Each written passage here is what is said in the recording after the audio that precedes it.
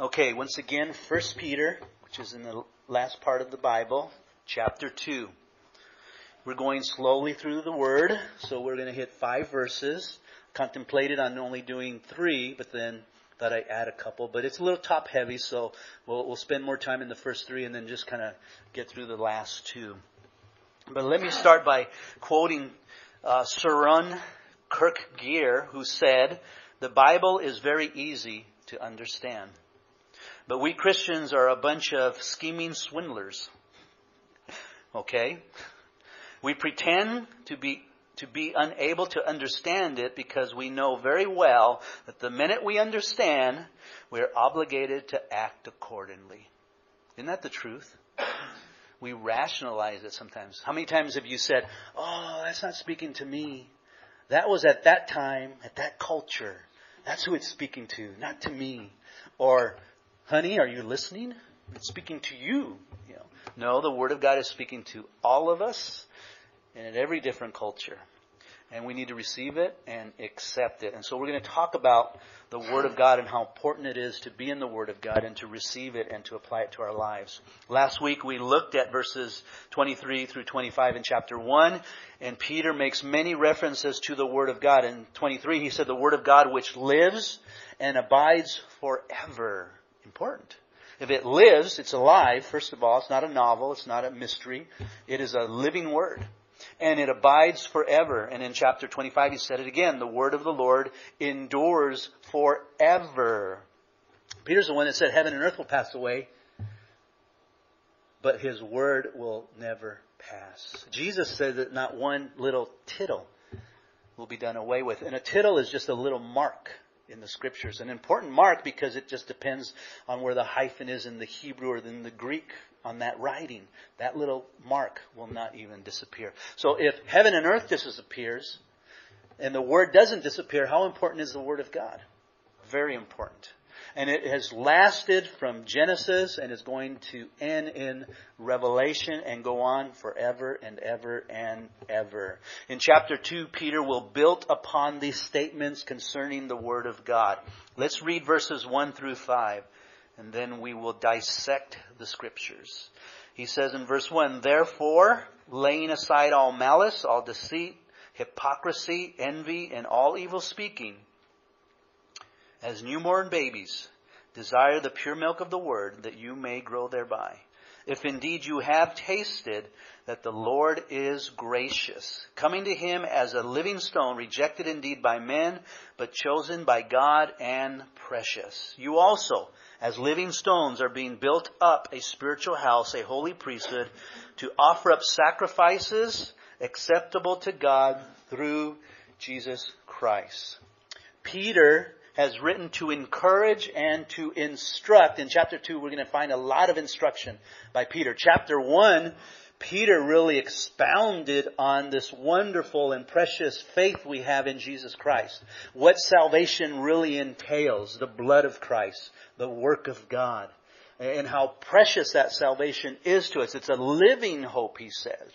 And so it's imperishable and it's everlasting. And now he begins to give us instruction concerning our salvation and as believers how we should have fruit that is evidence of our faith in Jesus Christ. And so he gives us instructions almost immediately in chapter 2 to those Gentiles and also to those Hebrew Christians there in Asia Minor during really an intense time of persecution by the Roman Emperor Nero. And we're going to talk about a little bit of history back there in AD 63 and 64 and what Nero was doing to the Christians at that time. And as Christians, it sometimes is difficult not to respond to persecution. It's almost natural, isn't it? That when you're being attacked, that you respond to that attack. If someone belittles you, you want to belittle them back. Someone harms you, you want to harm them back. The church was being persecuted and they wanted to get back at those that were persecuting them. Well, there's a way that we should act if we are born again believers. And there's a way that we should act today, just like there was back then. So the nourishment of the Word of God. Let's look at verse 1 as we continue through chapter 2. He says, "Therefore." Now, therefore, always means to pause, to ponder the passage before it. So, therefore, in light of what Peter has been teaching us concerning this beautiful salvation, he uses the word precious so many times in this little epistle. It's a precious salvation. It's a salvation that costs God's Son His life. He did it willingly for us. And we are to reflect Him and put on this new nature and allow God's Spirit to work in us and through us, this beautiful work that He has for us of love, and not one, as He will list, of malice or deceit or hypocrisy or evil speaking. So, meditating upon that chapter 1, we now come to chapter 2. Therefore, under such great persecution that the believers were going through. Now, this persecution was too much for the believers. So Peter was, in a sense, trying to encourage them not to have that malice, deceit, hypocrisy, or envy, or speak evil of anyone, which was very difficult for them to do. Now, let me give you a little bit of history of what was going on. AD 63, Nero was the emperor at the time. His kingdom was, in a sense, old. He wanted a new kingdom. And so what he decided to do was to burn Rome down. And so he began a fire. And the fire began to burn Rome down. And he wanted to replace it and build a bigger, greater Rome again, to lift his name up and become well known for that. The problem was, the rumor was going around that Nero started the fire. And so he had to shut that rumor down, otherwise he'd be in a lot of trouble. Not only lose his support from the Senate and also the people, but just his name, that he would do such a thing. Well, at the time, the Christian church was growing. The Gentiles were receiving the gospel. The gospel was spreading. People were excited about the Word of God. They were sharing the Word of God with people. Their new faith in God, their new understanding of who God was in the Old Testament and coming in the New Testament, in the life of Jesus Christ, His death, His burial, His resurrection, His ascension into heaven. It was just spreading like wildfire. And they were gathering together, they were having communion, they were fellowshipping, and they were just exploding. And so Nero saw the opportunity. And so he began to spread rumors. And like rumors, if you tell a lie long enough, guess what? People believe it. They really do. They really believe the lie. And so Nero said, these Christians, they're cannibals. They get together and they eat the body of Christ and they drink His blood. They get together and they have this communion with one another in their rooms and houses, and they're having orgies. And we need to stop this. It was them that started the fire. It was them that's causing all of this chaos in Rome. It's them, and we need to stop them. And so it created a hatred towards the Christians. And so they began to persecute the Christians. They were dragging them into Rome. They were beheading them. They were killing men, women, even children. It was here that they would take them, they would dip them in tar, and then they light them on fire. Nero would literally take them, put them, just put them on a post, just stake a post through them, put them in his garden, and light them on fire to light up his garden. He would take Christian believers and he would throw them into the arenas so the animals would consume them. Or he would sew them in animal skins and then throw them into the arenas. That's what was going on during this time. That was the situation. How do you get through something like that without having malice, without having hypocrisy, deceit, envy, and evil speaking? It's very difficult to do. And yet Peter was encouraging this early church here, there in modern-day Turkey, to be faithful to the Word of God. That is where your anchor is. That's your strength. It's falling back on what God has shared with us in His Word. In fact, he may have even said, and I'm sticking this in there, look at Christ who suffered for our sins. So be like Christ. So his instruction was to lay aside. Lay aside. The word lay aside in the Greek is apo. Not apple, but apo. A-P-O. And it means away from, or to put away. And so immediately he says you need to put away these things. All malice. Let me describe these to you real quickly here, just so you understand. I think that you'll understand. The Bible is easy to understand. And it's very clear. It's up to us, though, to apply this. We need to put these things away in our own lives. We might be being persecuted right now or suffering from something. I don't know what. The church is being persecuted right now, in a sense, in America. We're being persecuted because we don't agree with homosexuality. We disagree with it. There's a man who has a bakery. A couple comes in and says, "I'd like you to cook me a wedding cake." And we're two homosexuals, and I like, these names put on it. And the man says, "I don't agree with that. There's a bakery down the street. Just go over there and get it." Well, they sued him, and the courts agreed with him. And so he either shuts down and doesn't do it, or he does it. That's the ruling. So he has no right to believe what he believes. He has no right to live what he believes. He has to live what they tell him to believe. That's not freedom. That's not the United States. And that's the type of persecution that's going on in the world today. Unfortunately, there are Christians that are being malice and do evil speaking, and we need to be careful that we don't do that. That's why I mentioned about the Mexico trip. All we're doing is trying to share the love of Jesus Christ with people. Yeah, they have sin, and we need to be clear about what sin is, but we need to love them in hopes that they will turn from their sins and turn to Jesus Christ. This word malice describes wickedness which comes from within the heart.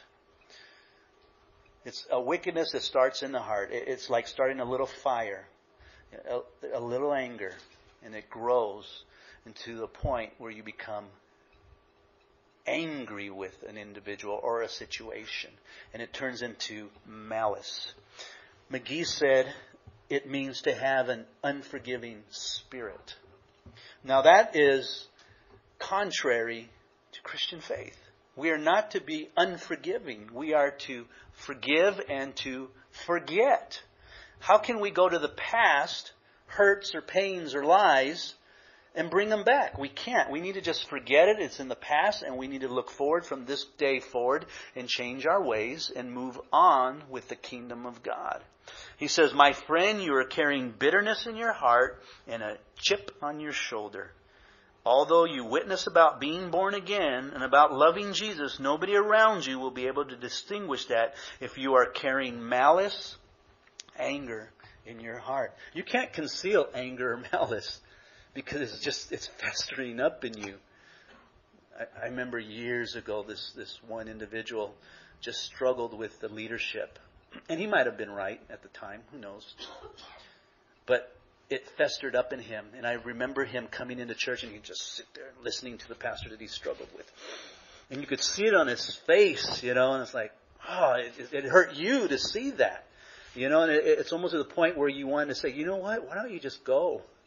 You need to leave and start over. Why are you coming in and approaching God's kingdom and giving to Him and so forth with this frustration and malice in your heart? And it said, leave and go and start afresh. There's forgiveness. Let it go. And we need to do that if it comes to that. We're not to be vicious in nature or do harm to others. That's not what Christianity is about. The Great Crusades, I know people use it. Oh, see, this is Christians. The Great Crusade, they kill people. Those were not Christians. Christians do not kill people like that. Okay? They don't do that. If that's your example of Christianity, it's a wrong example to have. You want an example? Look at Christ. That's your example. He died on the cross for you. He gave His life for you. He came to serve. In fact, He's still serving you, the Bible says. He sits in heaven next to the Father, making intercession for you every single second of the day. And He is serving you, the Bible says. Every day He serves you with breath, with life, with your job, with the things that you have. It's all from Him because He loves you that much. That's the example we need to look at, not the Crusaders. That's anger, that's malice, that's hatred, that's trying to force someone's doctrine down someone else's throat. You can't do that. You can only share the truth in love and let the Holy Spirit do the rest. Now, all deceit, he says. And the word all is in front of every one of these words. So it's every form of malice, every form of deceit. The word deceit is doulos from the word delo, which means to bait. It's like setting a fish hook and you're baiting someone in to deceive them. And it's all various forms of deception. So have no deception in mind when you're struggling. Now you can almost get the picture that these people are struggling with this persecution, families are dying. And so there might be some form of deception going on in trying to get around what's going on, you know. Maybe they're going to pay someone off. Now, I'm not saying that we should not protect our family. I'm not saying that we should protect our children or grandchildren. I'm not saying that. I'm talking about evil deception. Or you have malice in your heart, because all these go together. And you will do something to get back. You know, we need to be careful about that. Hypocrisies, in the Greek actually it's hypocrisies, plural in the sense. So any form of hypocrisy. The last two, the malice and deceit, are singular. The next two, envy and evil speaking, are plural. The hypocrisy comes because of malice and deceit. So in a sense, because you have this anger in your heart and you're deceptive, it creates hypocrisy. You're pretending to be one person, a believer, but yet you're living another life. That's hypocrisy. We always relate it to the picture of the old theatrical scene, how people would be actors, and in that time they couldn't act. You know, so they would put masks on. They'd have a little popsicle stick with a mask, a picture of anger or a smile, and so they'd go out there and they'd kind of just, you know, act with this mask on. And then they take the mask off and they become someone else. That's what the word hypocrisy means. That with one person you're this way, with another person you're that way, and with another person you're both ways. Who knows? That's hypocrisy. And we shouldn't have hypocrisy in our lives. Or envy. The word envy means not just wanting someone's stuff, but resenting the fact that someone has stuff. I was talking to a guy earlier, and they went up to Thoroughbred in Upland. How many go to Thoroughbred to see the lights? Probably all do. Over there in Upland, you know, they have this whole street. You know, it's just lights galore. You know, it's beautiful. And you can go up there and go, oh boy, these rich people. You know, and you can start resenting the fact that they have it all. Believe me, they have sin in their life. I know, and I'm not speaking evil. Maybe I am speaking evil. I know someone who lives in one of those houses. And I know what they do in their business and how they're deceptive with their business. So just because they have it all doesn't mean that they're sinless or that they are not going through some sort of struggles or pains or deception, you know. Doesn't that mean that at all. Whether you're rich or poor, we're all sinners in the eyes of Christ. But we're not to have envy. Who knows what was going on? Maybe one family somehow missed the persecution. And another family, in a sense, is going, I wonder why they missed the persecution. What did they do? This isn't fair. Why can't we miss the persecution? God, where are you? If you're with us, you know, why didn't you save us like that? And that envy, that resentment will kick in, you know, in that persecution. Or evil speaking, slander, evil report, reporting about others and their evil, backbiting, lies, defamation of character. We should not be talking about one another, belittling one another, dividing one another. That shouldn't be in the Christian church. Now, in the context at that time, it's understandable. Today, it's still truth. The scriptures are still true. As believers, we should not be evil speaking of one another. And if someone's coming to you and saying, oh, this and that, and you know they do this and that, you need to shut them up and say, that's not what we do as believers. The Bible says very clearly we're not to backbite. We're not to gossip. We're not to do this stuff. You know, we might think, well, but that's for that time and that culture. We're just having tea and we're just talking and we're just having fun, you know, and then it just, no, God says no. It's wrong. Peter says it's wrong. Speaking about others in such a way as belittling or defaming is bad character in our lives. And we don't want bad character. You know what slander is? Slander is an attempt to make yourself look good by slinging mud at others. I'm not bad. Look at what they do. Oh, girlfriend, you are good. You know, you're telling me all this stuff. Yeah, shame on them. No, she's wrong for doing that. It's not appropriate to do something like that. And so Peter reminds them as believers, as born again, to learn through these persecutions, to trust in God and not to allow the fruit of sin to come forth from their lives. And so he says in verse 2, as newborn babies desire the pure milk of the word. That's where we get our strength. is that we have a appetite for the Word of God. The word desire there is in the strongest sense. It means longing for. Longing for. Back when I was about 21, I had some friends. One of them was Japanese. The other one was Korean. And they wanted to take me to try sushi. And so I said, okay, let's go try sushi. And so we went to a place in Los Angeles, a well-known place, and they gave me red snapper, which was, I think it's called shishimin or shimshim. It's without the rice. And I put that in my mouth, and I'm like, oh my, where's the trash can? I just wanted to just barf it out. I did not like it. So it was like, sushi, forget it. Forget it. Well, then, years later, a friend of mine, we were in Dana Point at a conference, and he said, let's go eat. And I go, okay, let's go eat. All of a sudden, he's driving. He goes, oh, there's a place. And I had no choice, and it was a sushi bar.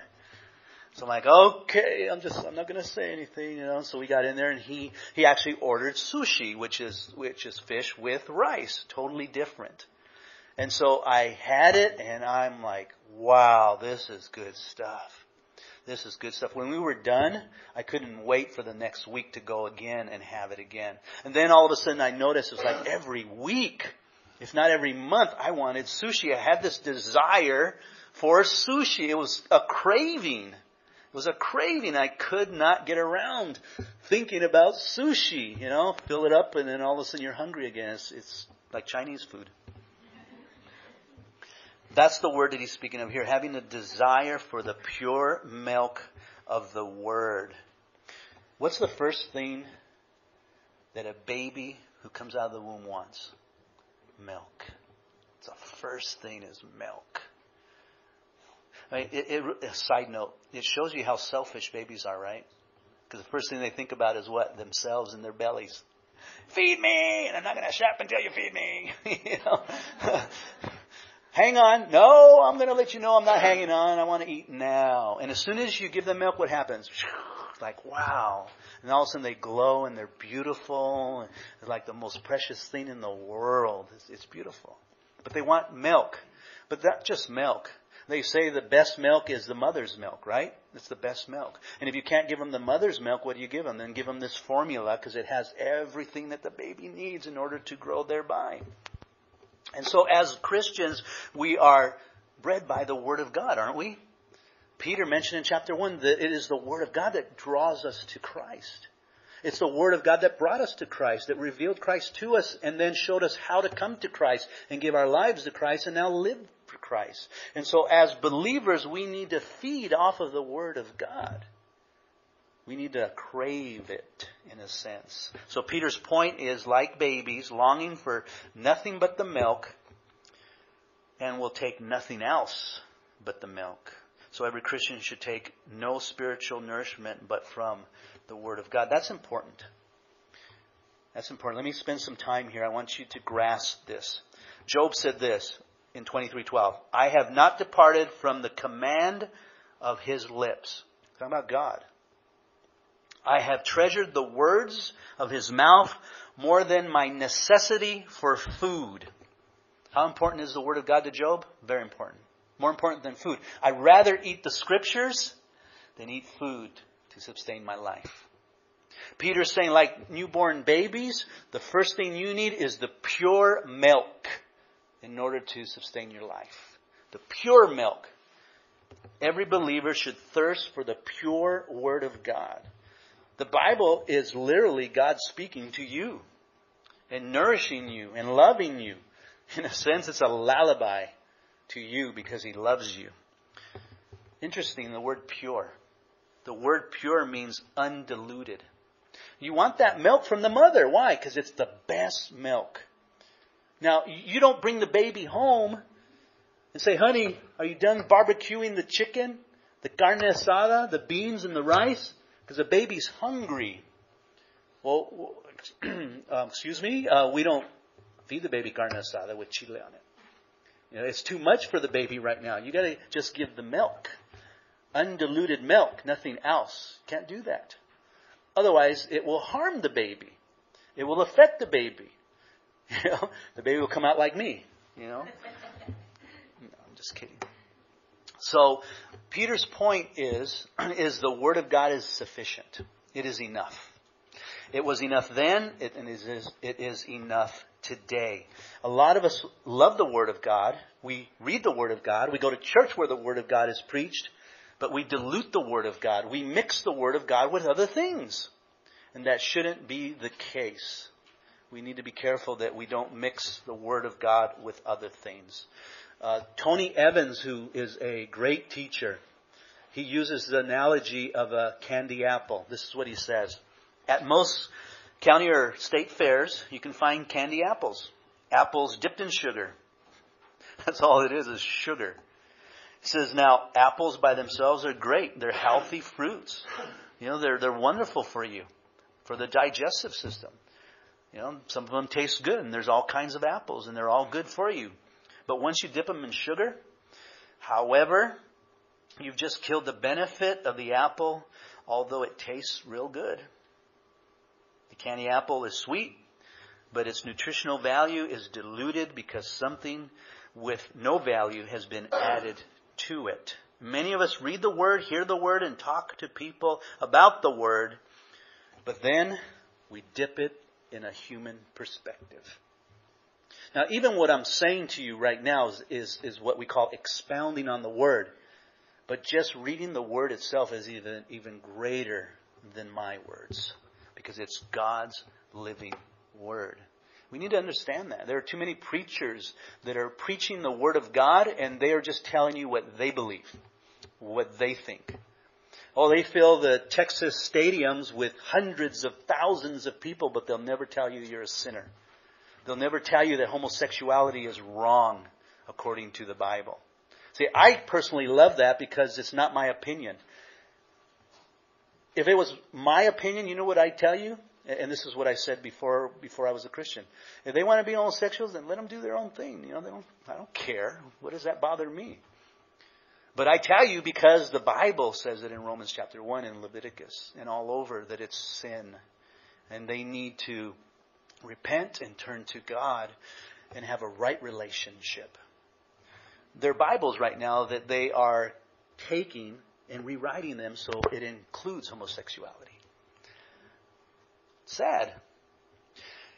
There's a Christmas play right now, I believe in Orange County, that's controversial. And it's a play about Adam and Steve. This is the stuff that gets watered down. Well, let's take the scriptures. I'm sure there's a Steve somewhere. You know, and they water down the Word of God instead of just teaching what the Word of God says. Now, I don't have anything against homosexuality. I love the people. God loves them. It's the sin. Just like with alcohol. I was watching HGTV the other day. It's just like with smoking. And so what they call these yard crashers. You ever see Yard Crashers? I love that show. And they'll come to you at Home Depot and they'll tell you, hey, take me home and I'll redo your yard. And they're like, yeah, right. Who are you? Well, I got a camera here watching us. Who do you think I am? And so they take him home. And so this young couple yesterday, they were interviewing me. He says, so what do you do? He goes, I'm actually a pastor, associate pastor, and I run the youth.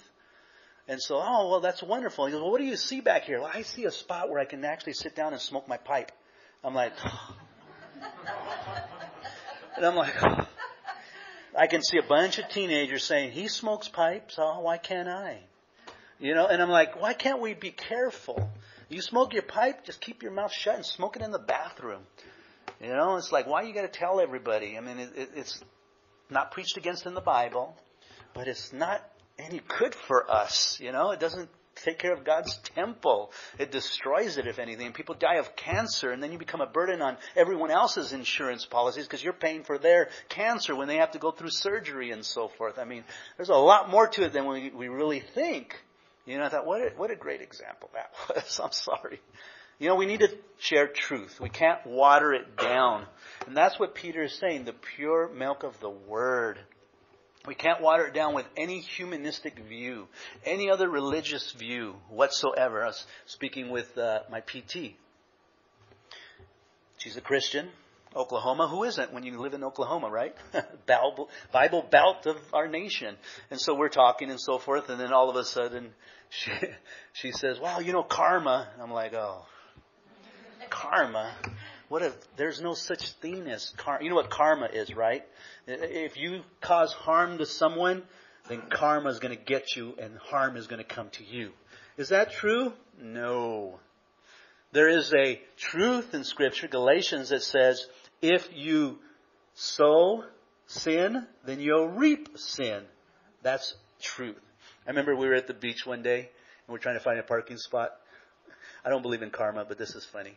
And so my mom jumps out because there's a parking spot. And so she's like blocking everyone from getting in there. We were right there next and I came around. And all of a sudden I jump into the spot and this other car comes in and she gets mad. She's screaming and screaming. And she goes, karma's going to come on you guys. And I'm like, well, what did you do to cause this karma on you?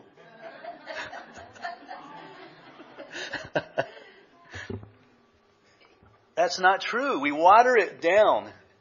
Because that's not true. It's not true, but the Word of God is true. And we need to stick with the pure Word of God. You can't go wrong and you will grow. And in fact, in the next statement, he says that you may grow thereby. And a baby who eats the mother's milk grows healthy, right? Very healthy and strong. And everything falls into place. But you feed it anything else and it gets sick and may even die. There's a Scottish preacher who said sin will keep you from your Bible or the Bible will keep you from sin. Isn't that true? Either you're sinning and you don't have time for the Bible because you're dealing with this sin. You love this sin, and if you read, you get convicted of your sin. And so I don't want to read that because it's too hurtful. Or you read your Bible and you let it sift through you. And you go, wow, this is something to stay away from. I don't want to do this. This hurts the Lord. This is how I ought to live. If I want to sow bountifully and reap bountifully, then I want to do this. And then the Word just reveals to you your heart. It shows you your direction. And you grow thereby. Someone said that 1 week without reading your Bible makes 1 week. W-E-A-K.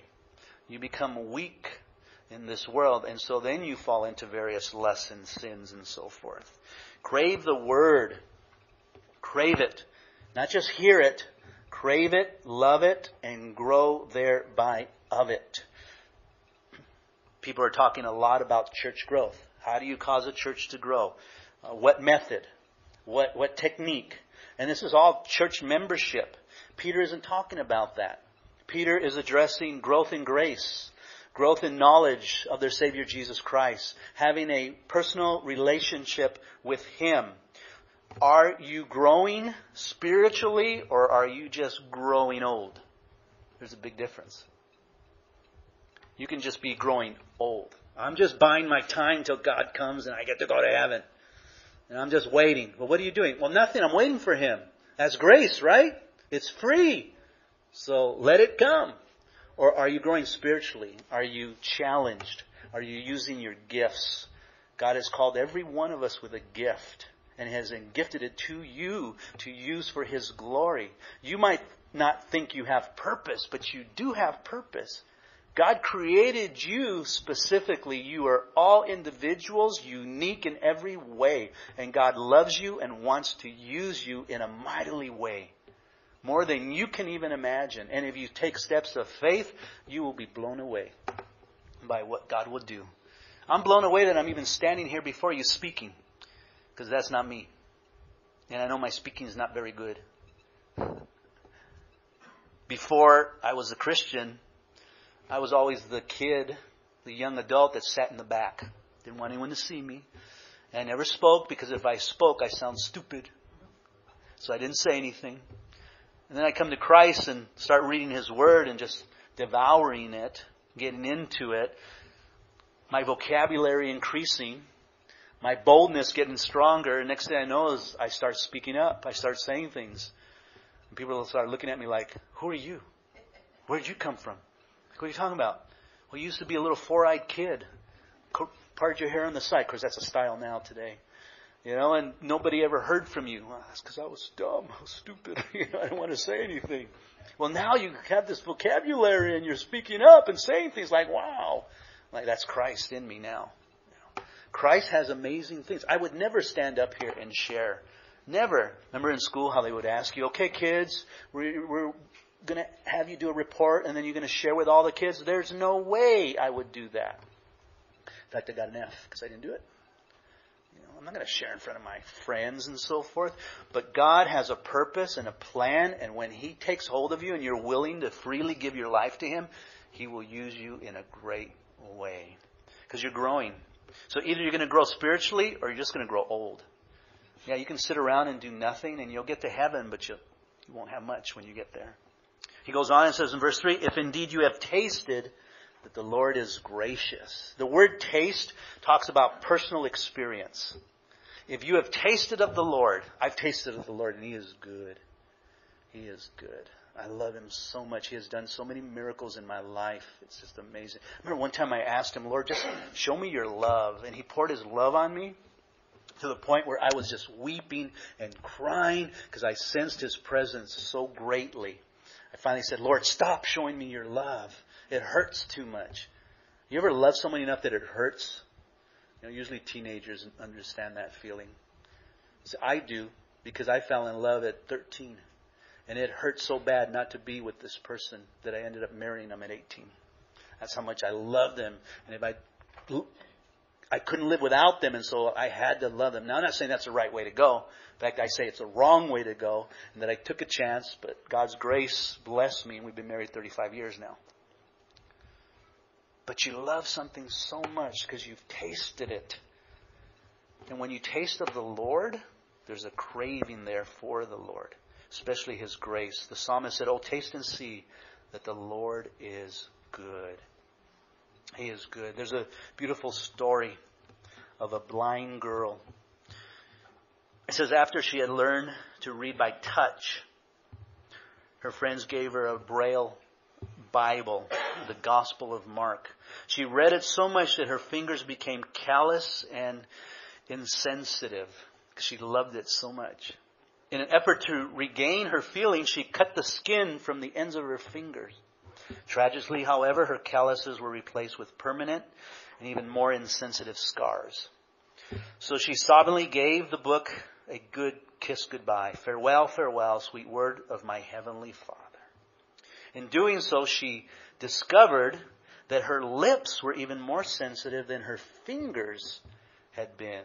And she spent the rest of her life reading her great treasure with her lips. When she kissed the Bible goodbye, her lips touched the bumps on the page, and she realized, wow, I could literally read with my lips. Now that is getting intimate and tasting the Word of God. It's a beautiful picture of God's grace if you've tasted it. If you haven't, the evidence is there. There won't be no fruit that you've tasted the Lord. But if you've tasted the Lord, that He is good and that He saved you for a purpose and that He saved you from your sins, and you realize that, you're going to be so excited. You're going to want to read His Word. You're going to want to serve Him. You're going to want to do whatever it is He asks of you to do because the grace is so amazing. So He says, coming to Him as a living stone. The word coming means literally to come forward or facing towards Him. So now coming to Him, as Peter says, knowing Him, being born again, this living stone. The living stone is taken from Isaiah 28. Behold, I lay in Zion for a foundation, a stone, a tried stone, a precious cornerstone, the sure foundation, and that's Jesus Christ. The rock. He is our rock. A picture of the rock. Moses in the wilderness, strike the rock, and the rock gave living water. Jesus is our rock. He's our stronghold. When we need help in time of need, go to the rock. He's a living stone. And we coming to Him, He said, rejected by man and chosen by God, and precious. Jesus is more precious. And that's the gospel, right? He was rejected by men, chosen by God to die for the sins of the world, that we would have eternal life. And He says in verse 5, you also, speaking to all believers as living stones, we too are living stones as Christ, are being built up a spiritual house, a holy priesthood. Jesus is a living stone. We are living stones. We are the temple of God. Paul tells us in Corinthians, God lives and dwells within us. And we are priests. And as priests, we can, as it says here, offer up spiritual sacrifices acceptable to God through Christ Jesus. There was a Spartan king. You know who the Spartans were, right? They were a mighty nation, in a sense, or tribe or group of people that were great warriors. And there was a visiting king who came by as this Spartan king was boasting about his great walls. And he said, I look around and I don't see any great walls. And the king pointed to the Spartan soldiers and said, there are my walls. Every man is a wall that you have to get through. He says, and together we are a great wall of God. See, we are all housing Christ in us. We are His temple. And together we make the kingdom of God, which is a great city, a great wall against all that stands against us. And that is where we offer up our offerings, our spiritual offerings, our sacrifices, and they are acceptable to God because Christ dwells within us. Not because of us, but because of Jesus Christ who dwells in us. So let me finish this morning. As newborn, we should have humble, honest hearts, willing to do what God's Word says, not diluting it with worldly wisdom, with humanistic ideas. A well-read Bible is a sign of a well-fed soul. We should hunger and thirst for the Word of God. This is how you grow. John 15:7. Go to God in prayer daily. Every day. When you get up in the morning, just go to God in prayer. Lord, I just want to come before you this morning. And I want to lift this day up to you. I want to ask that you would just take control. That you would lead me and guide me. That you would help me not to have malice. That you would help me, Lord, not to speak evil, not to slander, not to envy, not to be deceitful, Lord. Help me today, Lord. And once you do that, read the Word. Acts chapter 17:11. Read the Word of God daily. Just pick it up in the morning before you go out and read a few scriptures. Take a book and just start in the beginning and read a few scriptures. Or at lunchtime, have your little book with you. There's a little pocket book. There are all kinds. You can do it on your phone. I mean, there's no excuse. But get into the Word of God and read it. You can do the daily devotions with us on Facebook. Any time of the day. Or do it yourself. And then obey God's commandments. When you do the devotion and you ask yourself, is there a promise there? Then obey Him. Say, yeah, Lord, there's a promise. I claim that promise. Give me that promise, Lord. I want that promise too. Or if there's an error to avoid, Lord, help me not to walk down that path. Make that same mistake, Lord. Claim that. And you see that in John 14:21. And then witness for Christ. Share what God has done for you. John 15:8. Matthew 4:19. Just share with others. Jesus is in my life. He's changed my life. They'll see it because the natural thing is for you to change when you come to know Christ because you're a born-again believer. You're a new creature in Christ Jesus. And then just trust God in every detail of your life. We see that in 1 Peter 5:7. Casting all our cares upon Him because He cares for us. Just trust Him. Know that He's working. Even in the bad times. Even under persecution and suffering. God is doing a work. Asid is in Iran in prison right now. But God's doing a work through him right now. We want to free him. And I understand that. But maybe God doesn't want to free him yet. Because He's ministering to whoever's there. That will take that gospel message and go out to Iran. You never know. Philip went to the Ethiopian eunuch by some water and shared with him.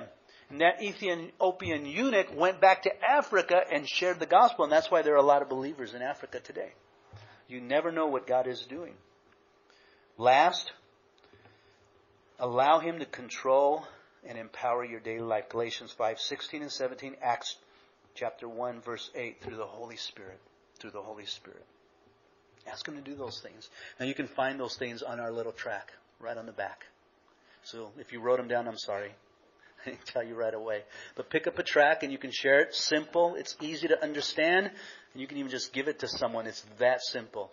Learn it. Study it so that you can give it out. And then you have the growth on the back. And it's actually growth. Growth. Go to God, read, obey, witness, trust the Holy Spirit. And you will grow in the Lord. I want to pray for you.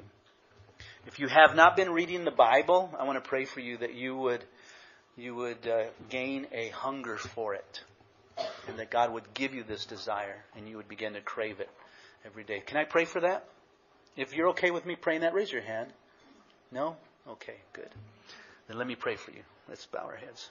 Father, I lift up your church here this morning, Lord. And I pray, Lord, that in the depths of their hearts, if they've tasted of you, Lord, that you would give them a desire and a craving for that taste on a daily basis, Lord. Lord, that they would hunger for your word. And like Job, Lord, they would rather taste your word before they taste any food, Lord. And so, Father, through the Holy Spirit and through your grace and your mercies, Lord, fill them, Lord, and give them that hunger. In Jesus' name we pray. Amen.